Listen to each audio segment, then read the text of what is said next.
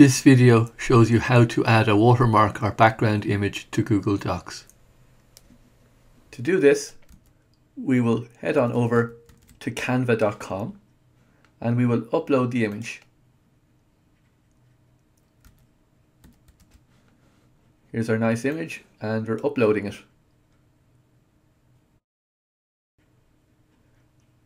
And now it is uploaded.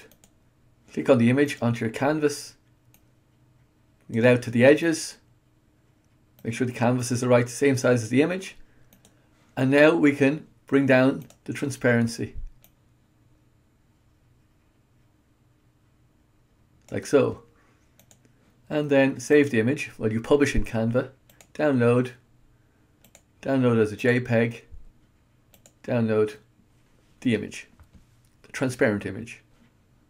I use a free thing of Canva. And there is the image, nice and transparent. You need to use the Google Docs drawing tool for watermark images. Drawing, new. Insert image. This is the transparent version. And there you have the transparent photo in the Google drawing tool. Now we want to copy some text over the watermarked image.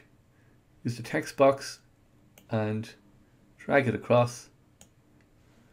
And then let's put in some poem text. And I will format it.